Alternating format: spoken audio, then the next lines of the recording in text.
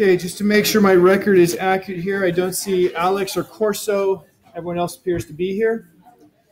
A couple people were asking me, first reminder that Friday at 3 p.m., we need to have the posters turned in. There is a submission, not turd. There's a submission place on Moodle.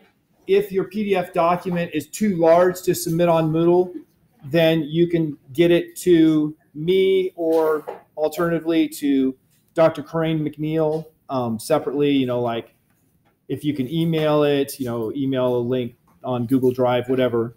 But we need to have it by 3 p.m. because she'll be taking them to be printed at 3 p.m. Also, next Friday, not this Friday, but next Friday,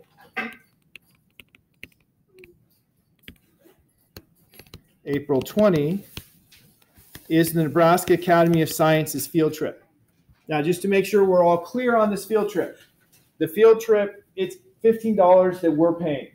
So you don't have to pay for the admission or entrance fee.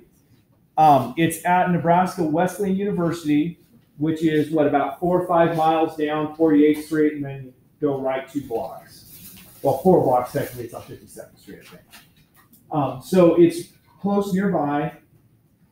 Our plan is for students to find their own transportation. We only have a total of 20 people, well, plus Salvador, Miguel, City, Greenmore, so 24 counting Salvador and his students. So we only have a total of 24 people, I believe, that are going. And so that means, the number of cars that are necessary to transport everyone is pretty small.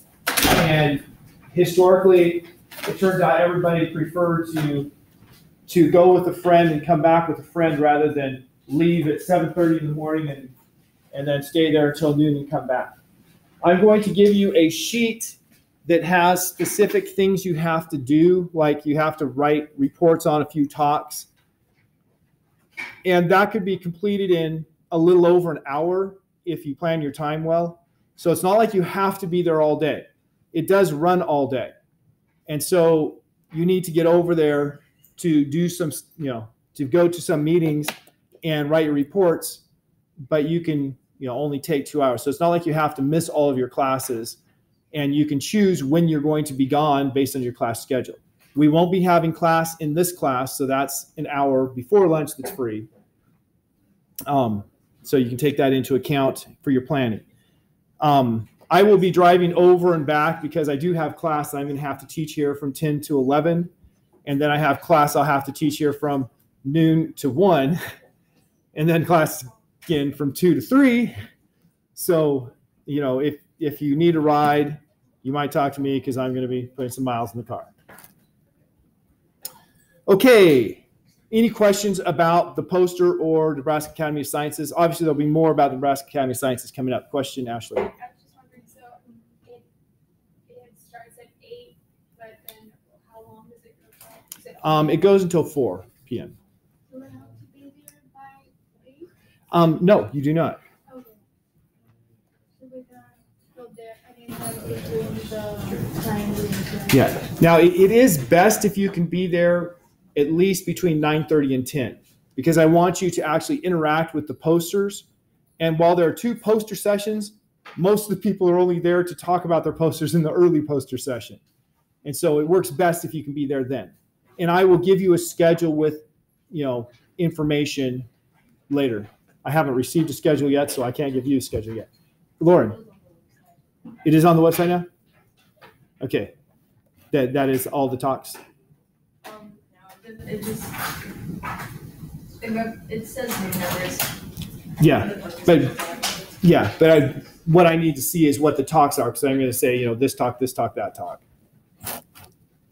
Okay, I have a lot of slides here that I am just going to pass over, because these are the slides that formally go with what I talked about on Monday for a lot of it.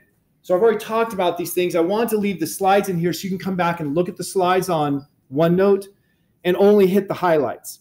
So we're going to talk about, first a bunch of slides on the development of quantum theory, and then the quantum numbers as associated with an atom.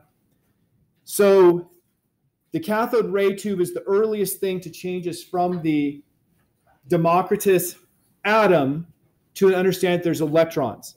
Cathode ray tube, you have a cathode, an anode. Believe it or not, the cathode is the negative side here, and it was observed that some beam came out of the cathode. And careful observation indicated that that beam was electrons. How did they determine that? By using crossed electric and magnetic fields. And with that measurement, they determined the mass to charge ratio for an electron. So E being the charge, M being the mass. They determined the mass to charge ratio. Then Millikan did an experiment where he had little droplets between two charged plates, and he measured the rate of the droplets free falling, and then he put a voltage difference, put an electric field there, and measured the rate of their motion in electric fields, and was able to determine that there were specific charges on the droplets. And so taking the difference in those specific charges, he said that must be 1 electron, 2 electron, 3 electron, 4. And so he determined the charge of an electron. Once Millikan determined the charge of an electron, you can go back to this ratio of mass to charge, and you then also know the mass of the electron. And so here are the numbers. That should be mass of an electron, not charge of an electron, is 9.109 times 10 to the minus 31 kilograms, and the charge of an electron is 1.602 times 10 to the minus 19 coulombs. Remember that charge is actually a negative value for the electron. And so the plum pudding model was Thomson's model that fit his understanding that electrons were in matter. And then we have the Rutherford experiment where they had a thin gold foil, and we're looking at how alpha particles varied in their path when they went into that gold foil. And here's our first question based on material we talked about, of course, on Monday. What did Rutherford expect would happen when Marsden fired alpha particles at a thin gold foil? What was the expectation going into the experiment? We always say that science is, is unbiased, but you always come into experiment with an expectation. After all, you have a hypothesis, and you're testing that hypothesis. You know which way you expect it to be. What did he expect?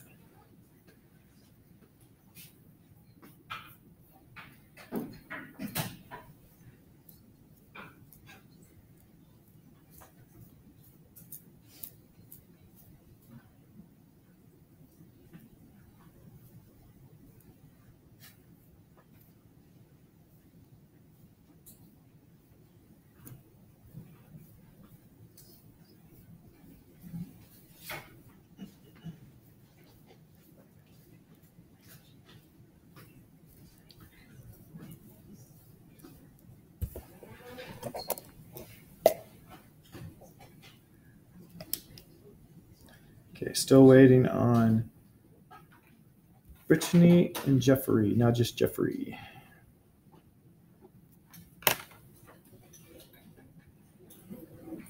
All right, we have 5, 2, 3, 10.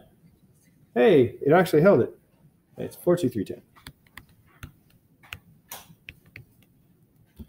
All right, I know it's been 2 days since I lectured on this, but clearly those are 2 days where my lecture has been lost to the mist of time.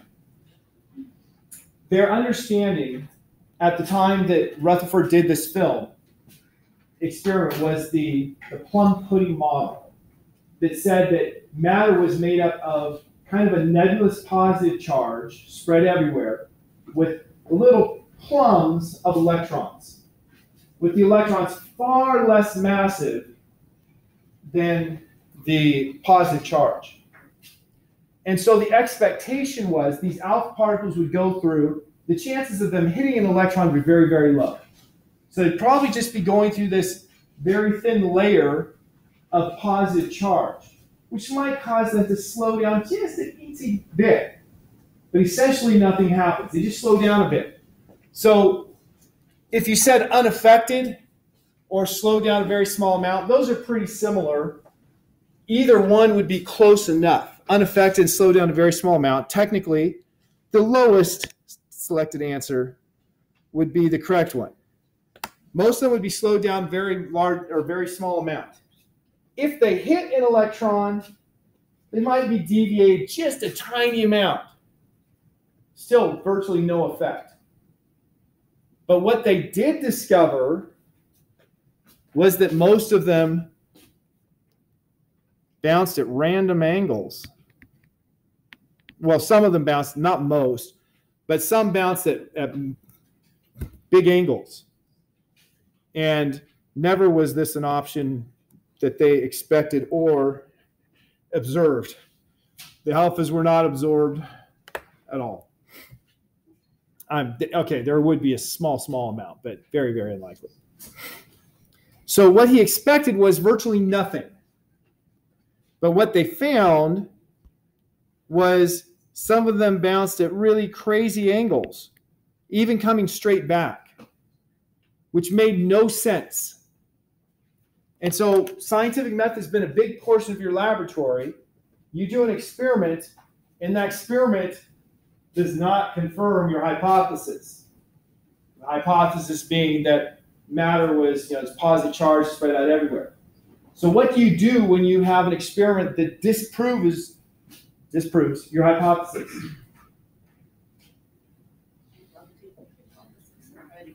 You update your hypothesis to something that agrees with this new data. And so the fact that it bounced like straight back meant that it was bouncing off something that was very massive compared to the alpha particles. So Rutherford said there must be a nucleus where we have a high mass. And he was able to actually calculate the size of that nucleus. And he said it's got to be positive charge because it's repelling. And so he came up with his planetary model. Planetary model saying you have this small positively charged nucleus with the electrons doing circular orbits around it. Planetary model seemed really nice, but it had some obvious flaws. Most obvious of those flaws is that electrodynamics would dictate that you couldn't have an electron orbit a nucleus for more than about a billionth of a second before it crashed into the nucleus. Clearly, that wasn't the case. So another thing that was a flaw was the emission spectrum. So this is a picture showing what was going on when I had that lamp out here. You have a rarefied gas. It says a thin gas here. And in that gas, you're firing electrons through there. And the gas then gives off light. And that light is not a continuous range of colors. It's only very specific colors, only very specific frequencies of light. And so something in the gas must be responsible for these very specific frequencies.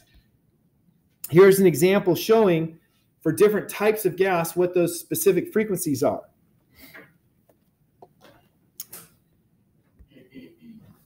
Work done by Balmer.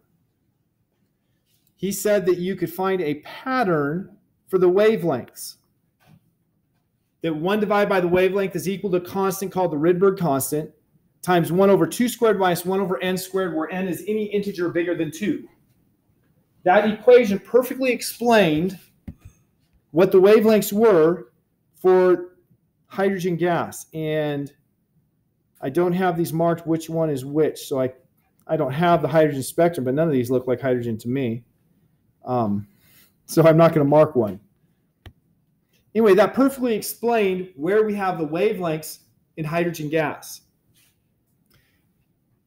But that suggests that there are some only specific amounts of energy change that you can have for the electrons. And further work, Lyman got the same equation, but replacing 2 squared with 1 squared. And that gives you ultraviolet wavelengths, very short wavelengths. And then Paschen said, hey, we can replace that 2 squared with 3 squared, and that will get us infrared wavelengths. And then Brackett says we could put in 4 squared, and Foon said, well, we could put in 5 squared. And so we have these different series. They all explain and give exact equations for wavelengths that we see in those spectra.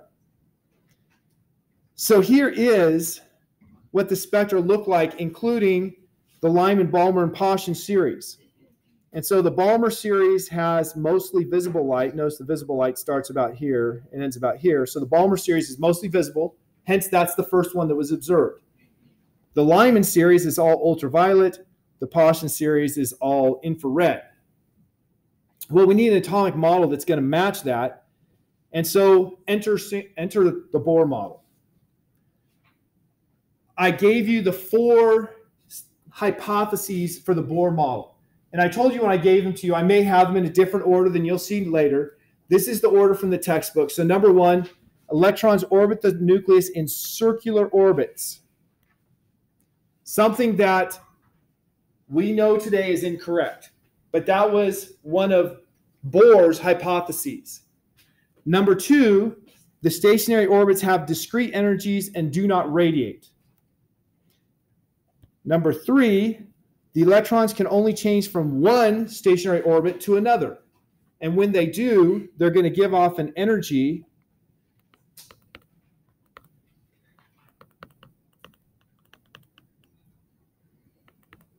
that's equal to the energy of a single photon. So that would explain that discrete spectrum of lines. That spectrum of lines comes from electrons falling from one energy level to another energy level. And finally, his quantum hypothesis that angular momentum is quantized. The angular momentum only comes in units of an integer times h bar. So those are his 4 his 4 hypotheses for the Bohr atom. We're not going to do the math on this, but we know that for an electron orbiting a positive nucleus, there's going to be a force between the electron and the nucleus that is due to the charges, K, Q1, Q2 over R squared. Now I have here Q1 is the charge of the nucleus, and that's Z times Z. You might ask, why? Well, the nucleus is going to have a number of protons. If it's a hydrogen atom, Z is 1, so there's 1 proton. If it's a helium atom, Z is 2, because there's 2 protons. And so Z is just telling us the number of protons in the nucleus. And so the force between the electron, which has a charge of E in every case, and the nucleus is ZE, or ZE times E, times K over R squared. So this is the charge of the nucleus and the charge of the electron. Why is there no minus sign in that equation? Charge of an electron is obviously negative because we're taking the direction separately. We're taking the direction separately, so we're just finding the magnitude of the force. Now, remember Bohr said they're going in circles. So if it's going in circle, I know I said I wouldn't do it, now I'm going to do it. If it's going in a circle, what specific knowledge do you have for circles?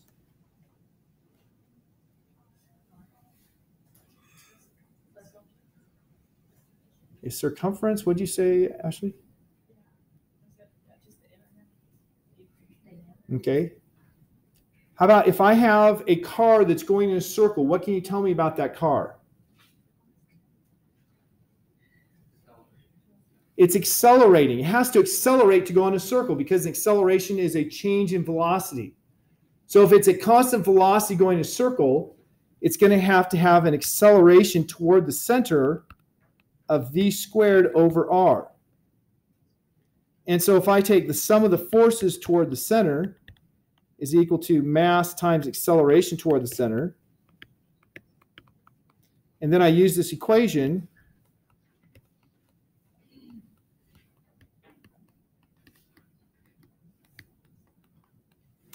I have an equation now that relates the velocity with the radius.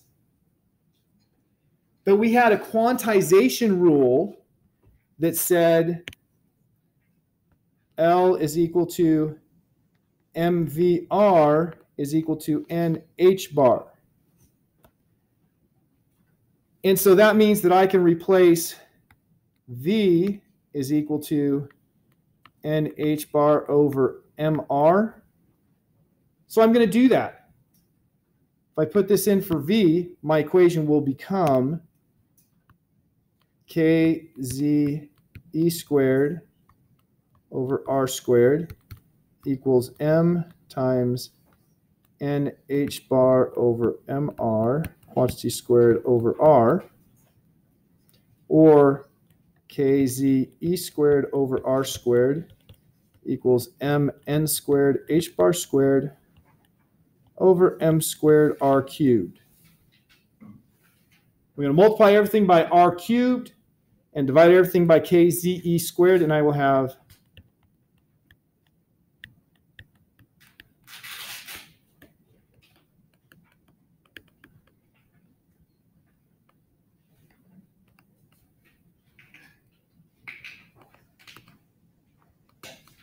now notice I have an m on top and an m squared on bottom. I'm going to cancel one of those. And I'll cancel r squared on the other side. And I have radius is equal to h bar squared over mkz e squared times n squared. I'm going to put a subscript of n for the radius because there's multiple n values possible. We have a specific radius that is going to occur for the electron orbiting the nucleus according to Bohr. So we call that the Bohr radius, and I sure as life hope that I didn't make any mistakes in my derivation there. But you see, that wasn't any kind of hard physics. It's the kind of physics that we did a lot in first semester. And so the Bohr model with two things required for this. Number one, circular orbits, because if it wasn't circular orbits, I could not use the acceleration as v squared over r. And number two, the quantized angular momentum. Those give me a quantized radius. Once I have that quantized radius, I could put that radius in here and also have a quantized speed. And because of this quantized radius, I can also say my potential energy is minus k q1 q2 over r. And so I could put in the radius and get my potential energy. And kinetic energy is 1/2 mv squared. So I could put my v in. And all of these things are now quantized. The total energy is the potential energy plus the potential, yes, potential energy plus kinetic energy. I think I said potential twice. And so you're going to have a quantized total energy. That quantized total energy should be shown in my slides. So is this the same equation as I have to the right? There's one difference. What's the one difference?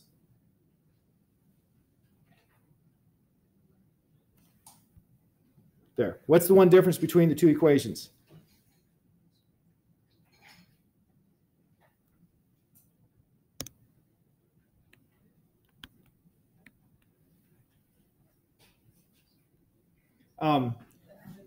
Okay, the n is not there because this is r equals 1. So it has a 1 squared here. So that's not the one I'm looking for. Z. I calculated this radius for any number of protons in the nucleus. This is shown for Z equals 1. So yay, I did it right. You happy? So this gives us a general equation, and this equation here, this is exactly the same. Yeah. Okay, so about the Q's that you drive this from. Mm-hmm. So would that be two ZEs? The nucleus is ZE, Yeah. and the electron is E. Yeah. And the So ZE times E is Z times E squared. But then what about the Q's? Like the Q1 and Q2? Q1 was Z times E, and Q2 was E. Just E? Yeah. Okay. And so Q1 times Q2 is Z times E squared. So that seems to be a great success for the Bohr model. Question, no. Even a greater success is the energies. The energies that are predicted by the Bohr model, I don't have the equation here, I probably have it down below. E sub n is equal to minus 13.6 electron volts over n squared. And you have the Z in there, Z squared on top, I believe, if you have something more than hydrogen. That equation predicts exactly the spectra we see for the Lyman series, the Balmer series, the Paschen series, and so on. What we are showing here is the energy levels. So this is n equals 1, n equals 1 here, n equals 2, n equals 3, and so on, until you get to n equals infinity. 1 divided by infinity or squared is 0, so that's why it's n is equal to infinity at e equals 0. Those are the different energy states available for hydrogen atoms. And anytime an electron falls from a higher energy state to a lower energy state, it's going to give off a photon. And so each one of those little arrows is showing a possible energy of a photon. And those correspond to the emission lines we see. A grand success. Would you agree? Sure. Thanks. So it's a grand success, but it's not an unmitigated success. This is the last thing on the Bohr model before we talk about the success and failure. It's found that if you take the de Broglie, this guy's name, de Broglie, hypothesis that says that we have a wavelength for a particle is equal to Planck's constant divided by its momentum, that if we take the circumference of the circular orbits as determined by Bohr model and the momentum as determined by Bohr model, it turns out that N1 means that we have 1 wavelength on the circumference. N2 is 2 wavelengths on the circumference. N3 is 3 wavelengths on the circumference, and so on. And so the de Broglie model actually is in complete agreement with the Bohr model, with just taking the de Broglie model and saying that you have an integer number of wavelengths is the circumference of the orbit. So successes, 3 successes I listed. Number 1, the Bohr model maintains agreement with the previous experiments that it's mostly empty space with electrons going around it. It predicts the energy levels correctly, which is super important. And it gave a reason electrons don't collapse into the nucleus. Why don't the electrons collapse in the nucleus according to the Bohr model?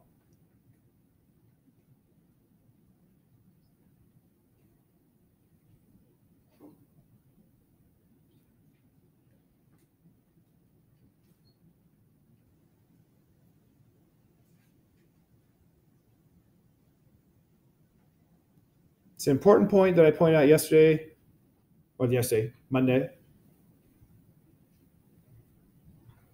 Why should the electrons collapse into the nucleus? I said that today.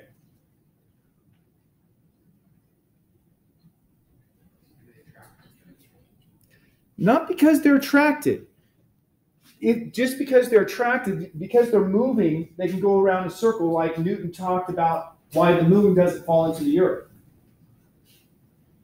There's something else. The electrons have a charge. And because they have a charge and they're accelerating, electrodynamics says they have to be emitting radiation. That's energy coming off of them. Remember on Monday I talked about the Bremsstrahlung is an example that we had already seen of this. And so classical physics says that you have to have continuous radiation of energy if it's going around a circle, and so it's going to lose energy and spiral in. But Bohr got around that by simply positing, by saying we have only specific energy states possible, and thus it's not allowed to give off a continuous energy stream. It can't just radiate energy because that would require it to have energies that are continuously changing. And so that's how Bohr gets around that one. It's a success, although to me it's an empty success because it just feels wrong to say I made a rule that says it can't happen. Some failures. The Bohr model couldn't explain, and I said this on Monday, couldn't explain why some of the emission lines are stronger and some are weaker. The Bohr model just didn't have an answer for that. And another one, if you zoom in on those emission lines, you find that many of them are split in two. Instead of one emission line, you have two, where the Bohr model says you should just have one there in the middle. And people are, Wonder why. Enter, once again, not Sandman, but the actual quantum model. The quantum model, we start by saying, we have no idea what path the electrons are taking. We completely throw out the notion that electrons are doing circular orbits. And instead, we're going to simply calculate the probability of finding the electron in a given place. And what we find, remember this picture from last class period, we find a spherically symmetric situation in some cases. But that's not a circular orbit. That's just we're likely to find it in a spherically symmetric region. Without going through the quantum mechanics, we define 4 quantum numbers to describe an electron in an atom. These 4 quantum numbers are actually describing the atom, not a specific electron, because who can tell the difference in one electron and another electron in an atom? Nobody can. They're indistinguishable. So we're talking about energy states for the atom, not specific electrons. But n is the first quantum number. N, called the principal quantum number. With the Bohr model, n was the only quantum number. And what did n tell us according to Bohr's hypothesis? Not in practice, but according to his hypothesis, what did n tell us? That being his 4 rules, one of them had n. What?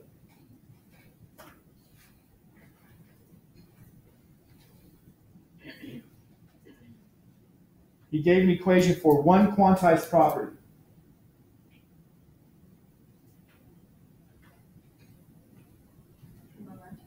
Angular momentum. N was labeling the angular momentum according to the Bohr model. Not so with the quantum model. Now, it turned out with the Bohr model, n labeled everything. N told you the radius, it told you the energy, it told you the angular momentum. In the quantum model, n is called the principal quantum number, and it primarily tells you the energy. It's not the only piece of energy, but it's the one that primarily tells you the energy. And the quantum model gives you the same equation for energy as the Bohr model did. Well, that's great.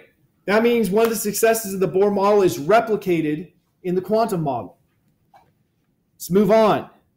L is a new quantum number that tells us the orbital angular momentum.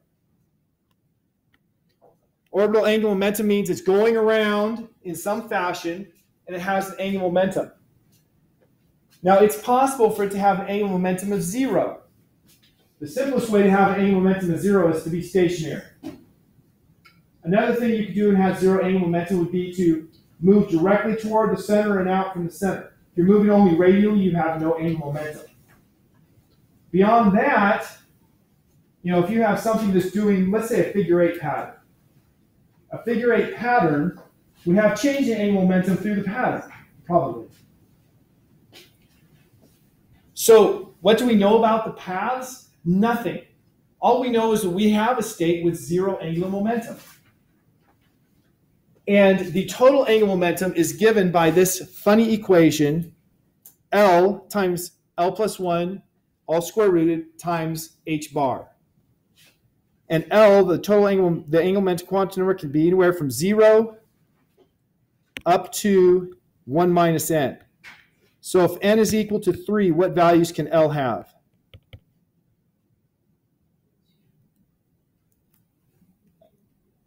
I know you answered, but I couldn't hear you, Brittany. Not negative. L has to be positive. Okay, it could be 2, 1, or 0. Those are the only 3 options. The number of L options is equal to n because it's going from n minus 1 down to 0. So if n is equal to 5, it could be 4, 3, 2, 1, 0. But that's not all. The next one is the magnetic quantum number. Whoops. Orbital magnetic quantum number. The orbital magnetic quantum number, m sub L, is telling you about the angular momentum. But L, the angular momentum quantum number, it tells you what the total angular momentum is. M sub L tells you how much angular momentum you have in the direction of an applied magnetic field. Now, if you think about that for a second, it seems really silly. If I put it in no magnetic field, m sub L then has no meaning. When I put it in a magnetic field, then m sub L has meaning. And it's telling me the component of the angular momentum parallel to my magnetic field is m sub L multiplied by h bar. Now that leads to some interesting geometry, which I think I have the picture. I don't have the picture for it. Well, did I draw this picture yesterday? See, I'm doing the same stuff in my quantum mechanics class right now. I'm talking about electron spins in the class period after this. So if I did, stop me. This is supposed to be a circle with radius equal to L. Well, a semicircle, a half circle. Now, we have from our equations that L is equal to h bar times the square root of lowercase l times L plus 1. So let's take an example of L equals 2. That's a number 2. Then the total angular momentum is equal to h bar times the square root of 2 times 3. 2 times 3 is 6, root 6. So that would be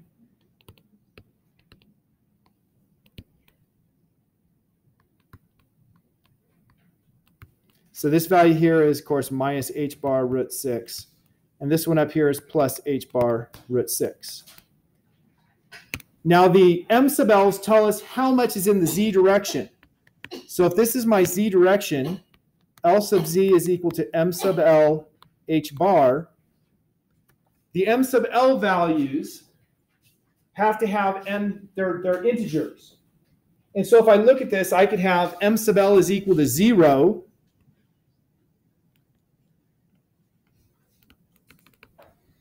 And what that means is the component of angular momentum that's in the z direction is 0, which means the orientation of my angular momentum is perpendicular to my external magnetic field. Or I could have, okay, my picture's not so good.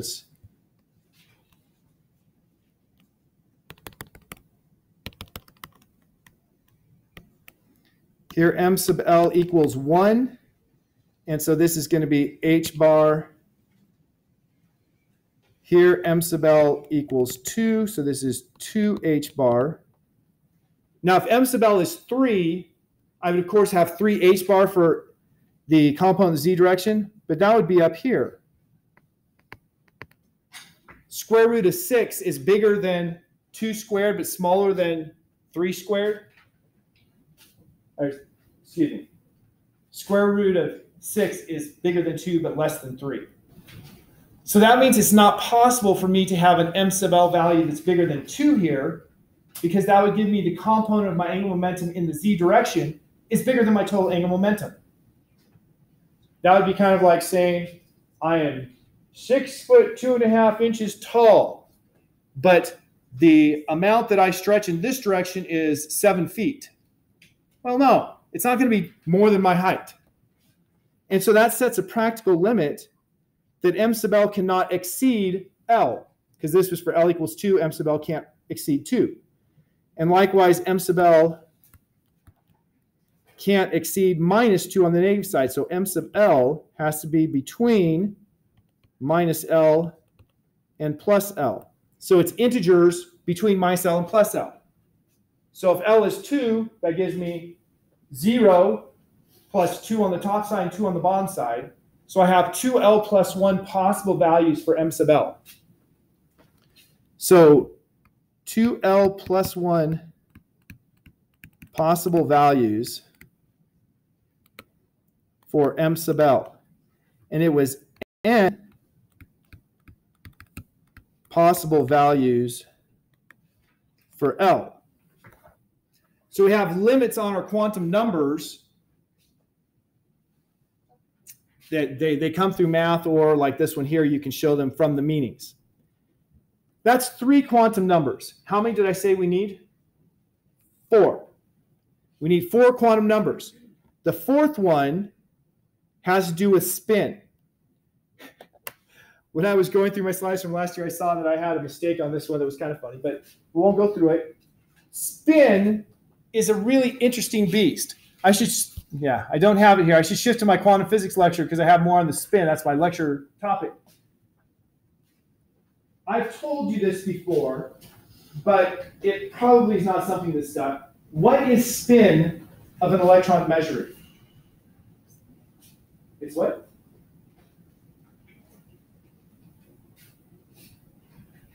Not sure. Spin? It's what? It has some sort of magnetic axis.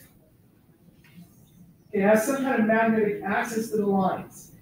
Go back to that. Remember when I showed that there was a problem with that fine structure, that what should have been one line according to the Bohr model was two? Well, when they observed that, they said, well, what would cause it? It could be that we have an angular momentum for our orbital, for the electron going around, and because the electron has a charge, there's a magnetic moment associated, just like if I have wire current going through a wire loop, right? Just like they have back there.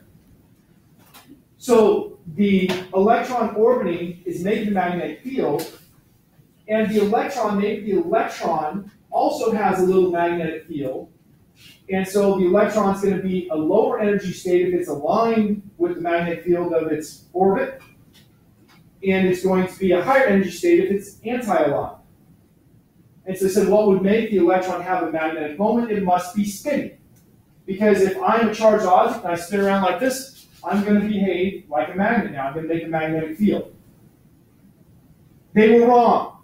Electrons don't spin. As far as we know, the spin is incorrect. It was an idea that they came up with. It turns out that it would be impossible for an electron to spin fast enough to create its magnetic moment. Not physically possible. Hence, not the right answer.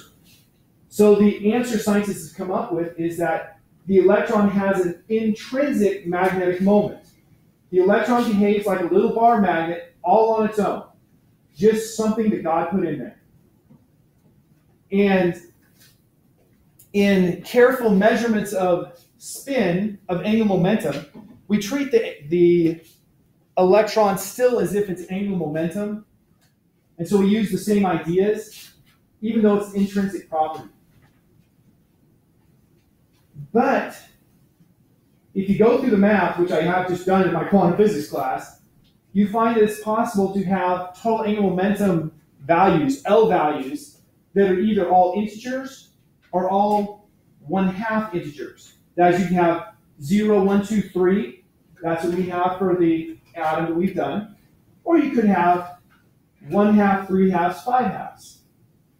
And what scientists have found is that the electron's intrinsic magnetic moment behaves like it has an angular momentum of 1/2.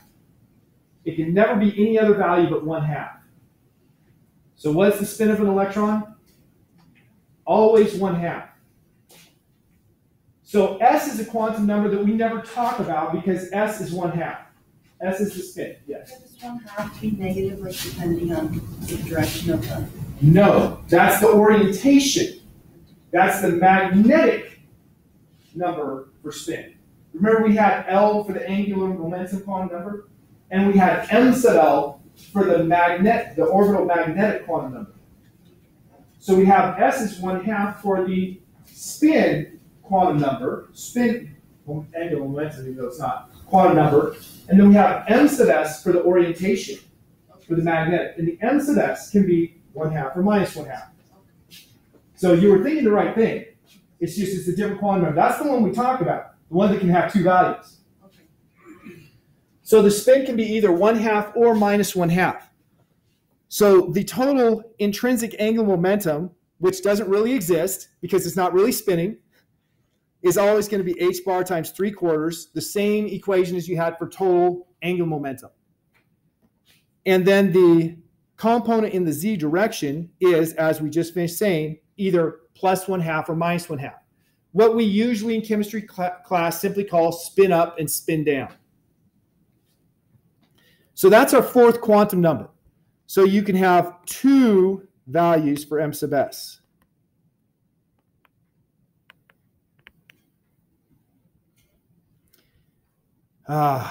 These four quantum numbers. You guys all know the Pauli exclusion principle.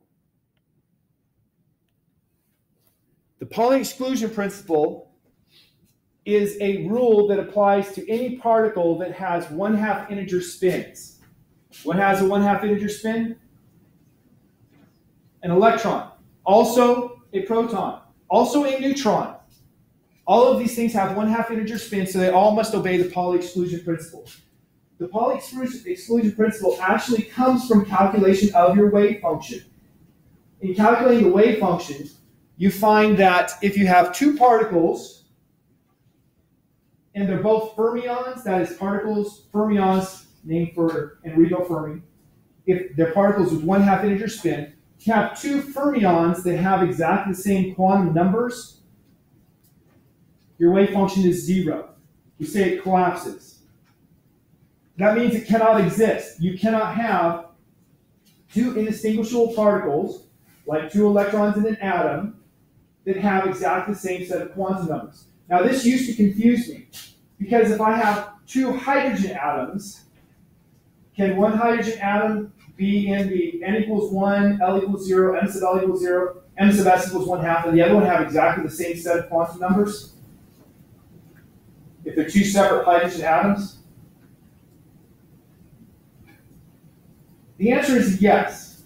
I can have two separate hydrogen atoms, both in the ground state, both in the same identical state, because the electrons are differentiable. This one belongs to this hydrogen atom, this one belongs to this hydrogen atom. Now, if the two hydrogen atoms are bonded together, then I won't be able to have that, because then I won't be able to distinguish the electrons. So it's only if they're indistinguishable electrons do we have the Pauli exclusion principle. So Pauli exclusion principle, you cannot have any two electrons that are indistinguishable, i.e. any two electrons in the same atom with the same quantum number. Simple question. How many quantum numbers are required to specify the state of a hydrogen atom?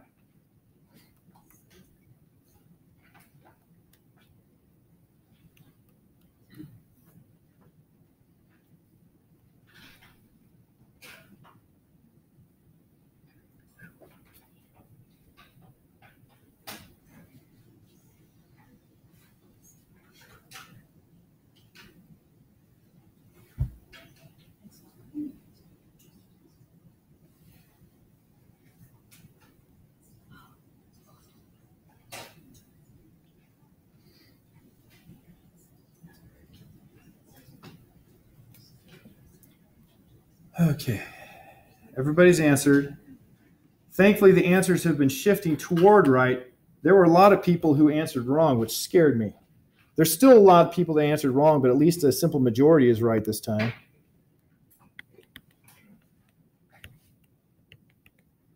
I've said like 5 times, you have to have these 4 quantum numbers. Those 4 quantum numbers, the principal quantum number primarily tells you the energy. The angular momentum quantum number, or orbital angular momentum quantum number, tells you the angular momentum of the orbit. The magnetic orbital quantum number tells you the orientation of the angular momentum. And then the spin magnetic quantum number tells you the orientation of the spin magnetic moment, if you will. So you have to have those 4. So here's a summary of the quantum numbers. Orbital magnetic, spin magnetic, the bottom 2, orbital and principal, and the values they can have. Now, if we talk about identifying electrons in an atom, we like to use some abbreviations in spectroscopic notation. In spectroscopic notation, you see that 2p3. That 2 tells us the n value.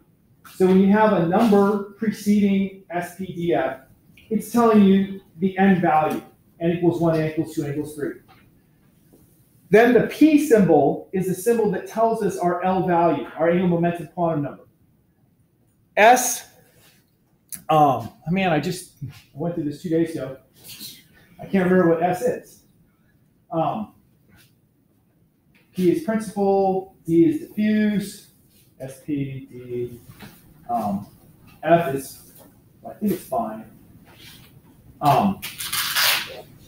S, I swear, has to do with being small, but you know, a single line.